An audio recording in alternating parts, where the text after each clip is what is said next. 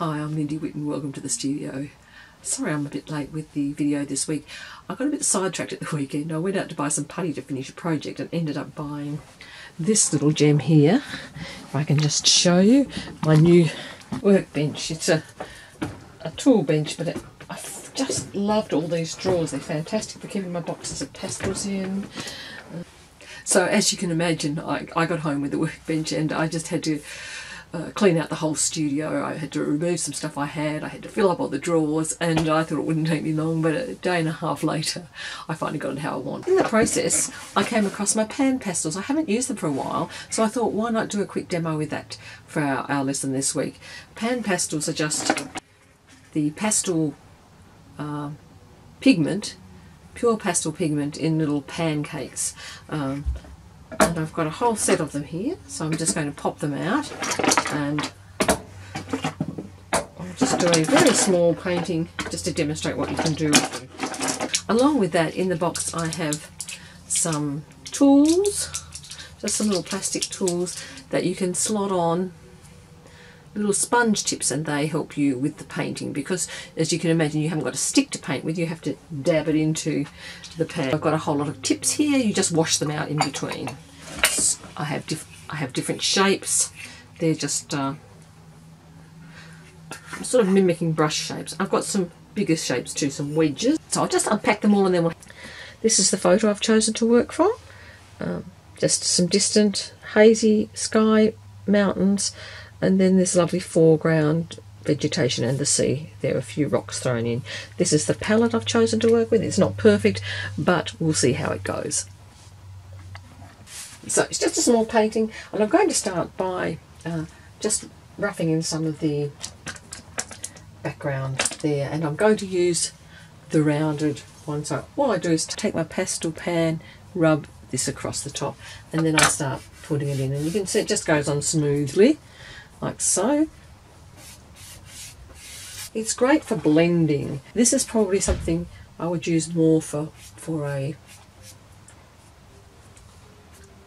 background than for a full painting, although you can do a full painting with it, and you have to get a lot on there to actually make a great coverage, and that's why I chose this sort of muted scene, and I chose the purpley colour background because I don't have that in the Pan Pastels, and there's purpley coming across there. Got that in. Now maybe I want to make something a little bit sharper there, so what I can do now is take one of my oblongs, and I've got two surface areas, two sharpnesses, that one and that one. I also have a little square end and an oblong if I wanted to do a whole lot like so.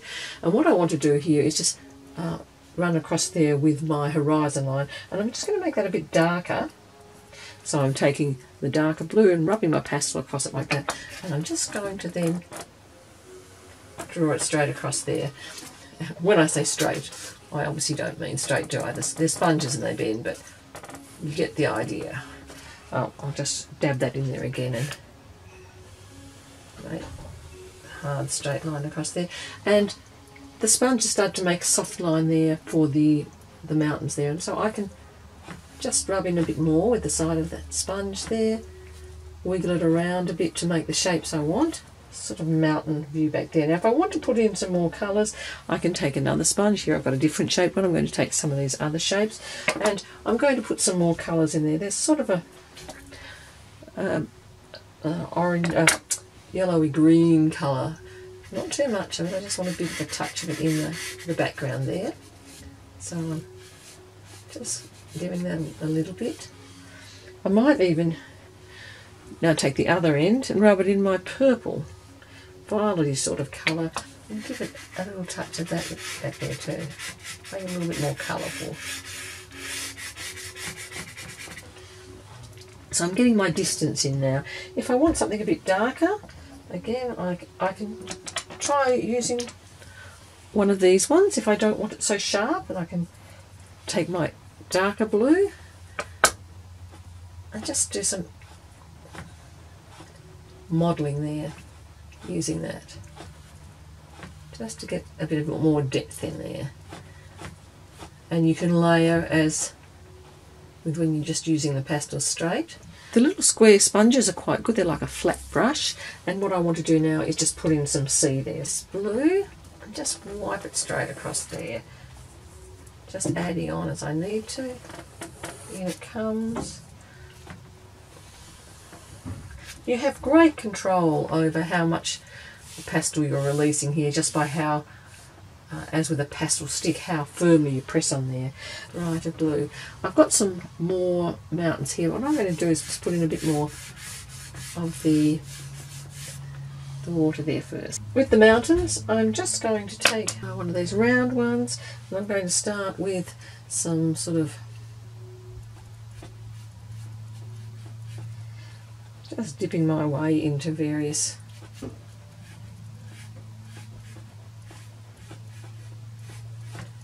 colours there, adding them in as I go. Might even take a bit of that redder colour.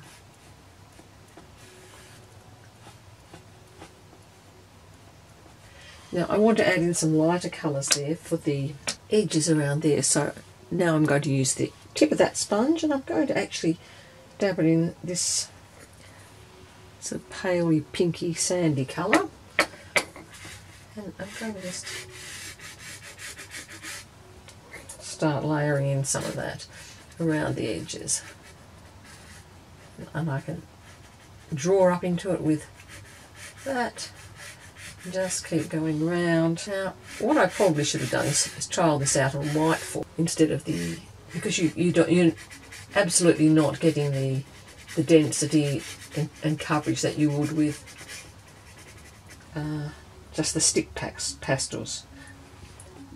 But it's for a different kind of painting. It's for the more atmospheric one. That's how I would describe it. And now I'm just going to put a little bit of white in with the sand as well, just touches on here and there.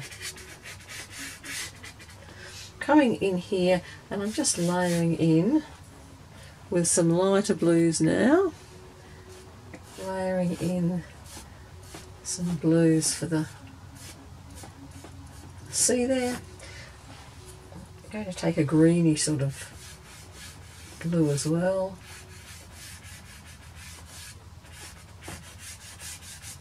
And I'll be putting in all sorts of blues here and just blending them in with this sponge. It works very well as a blender.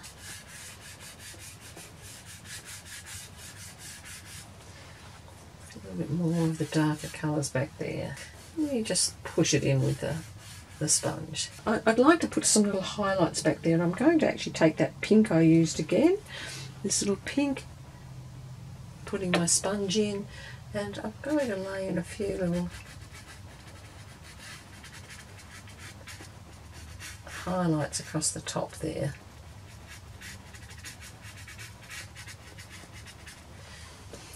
And I'll also take lighter and give it a bit of a, just on the edges there. And I'll come back to that. I'm not really happy with that, but as I say, I haven't got all the right colours here, so I'm just playing with it as I go. It's a pinker sort of colour, so I might go back in with that, which is not the right colour, but it's more in keeping with what I want. I'll put a few blues in there too, and mix in the pinks with it.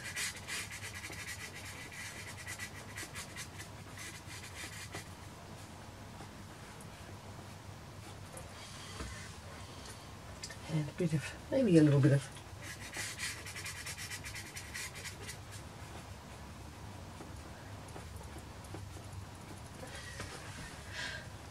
now along here I've got some green, so I just need another sponge. So you do go through the sponges. One of the problems with these stacking dishes is I've got a green here I really want, but I can't get into it. Maybe I need the WD-40, not sure. But what I'm going to do now is just load up this sponge, and I'm just going to make some sort of area there that approximates that grass, with some lights in it and some and there'll be some of the rocky headlands coming out there. And then I'm going to go for a much lighter for this grassy area here. So that's quite light. Comes all the way around here, and I'll be putting in some rocks soon, but this is just that grassy area. It's quite a bit darker back in this area, and I'm going to use some of my blues in there too. And just make some darker areas there. Just getting in some of the different colours and values there. It's going to have some quite light bits there, and I'm actually going to be putting those in with a creamy sort of yellow colour, just to start with, just to establish the main shapes. And then I'll be going into a grey. I really want something a bit warmer, but I might put some more. I might actually use a little bit of that orange in amongst it, just to warm it up a bit. And again, just using the tips of those sponges to do that. So a few of the rocks going in.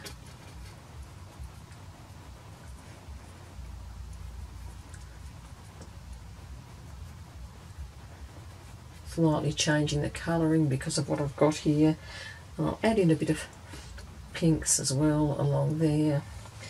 Pinks down and this. And I'm trying not to dirty it up too much, so I'll go back to my pink brush, a pink sponge, and put some of those pinks in there. And then there's a whole lot of little rocks shapes back in here that I'm going to just pop in. And out here on the headland, we'll just use some of that underpainting for the cliffy bits there, and I'll pop in some of those pinks. Just a few highlights there using that pink one. And I'm just going to put in some more rocks again down here using that. I could go back to my sponges again, and if you've got a colour you don't want on one side, you can just turn it over and use the other side. And so I'm just going to try and make some more shapes there with the sponge for these rocks. Just randomly going over there, adding in a few greys. I'm going to go back to a rounded brush, and I'll be pulling out some of the yellows and greens and going in with that, and then coming back with the deeper blue. So I'm mixing the greens out of the blue and the yellow there because I haven't got the ones that I want. And I've got a very deep one, a dark blue up here, so I'm going to try that. This is a very slightly gritted sanded paper. It's a homemade one out of foam core and a bit of grit, so it might be worth trying if you've got some Pan Pastels, trying it using the honeycomb sort of waffle paper instead. Over here's a bit of a shadow, so I'm popping that in. A little bit of the violets and the blues in the shadow. And I'm not getting really deep dark colours there. I'm getting enough of a guide to it, and I can just use one of the little makeup brushes to go back into my deeper blue. One of the problems is that I don't have really dark colours in this, but never fear. I'm just putting some shadows in along there, the shadowed side of the rocks. I can go back into this with pencils, I can go over it with other pastels, so we might add a little bit in with some other pastels as well. And I'll just put some highlights down, sorry, some shadows down in along the cliffy bits there.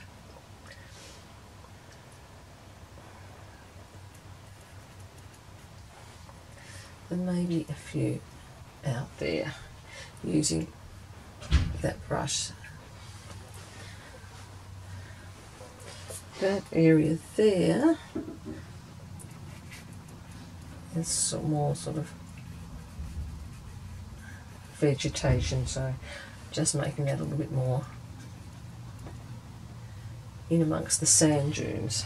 So I wanted to put those sand dunes back in again now, so I just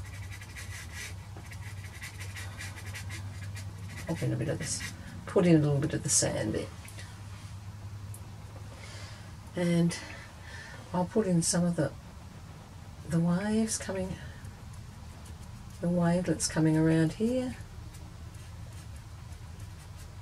So what I'm doing is just going to suggest a path coming down, and here, and you can see I can use that wide end of the brush just to make the path coming out like so.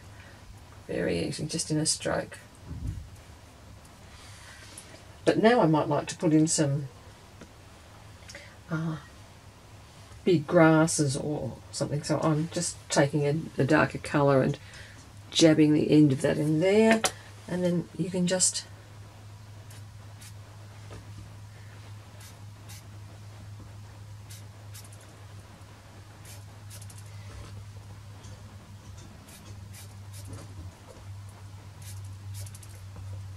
run it over like so. And if you want some lighter ones, go in with the lighter colour. Put in some of those grasses, so just putting in some foreground grasses. That needs a lot more shadow there, so I'm just going over the whole path up around there, down the side of that rock with some shadows. So it's a very gentle sort of underpainting. Now if I wanted to beef it up a bit, I could just take some of my pastels. You can see I can go straight over what I've got there as a background. Just rub it in, draw right into it. I can draw back over those grasses. I can give the rocks a bit more definition there. Around the edge of the path. Going up into there with some grasses. This bit here I need to go back in with my Pan Pastels and give that some more colour. More hints of waves and variations in the sea there with that one. These are a few of my handmade pastels. They've got some nice colours that will work well with this, so I'm just going to add a little bit of those in. I like that for the rock. So this is just sort of graphically adding a little bit more detail over what I've already sketched in. So if I'm using Pan Pastels, I have to confess I don't use them that much, because I am a girl who likes a fair amount of colour. So no, I don't use them too much, but I have used them for some quite nice atmospheric paintings that I've done. So there's the original photo and the painting with just a little bit of extra pastel dabbed on it. So thanks for joining me in the studio today. I'm Lindy Whitten. Bye for now. See you next time.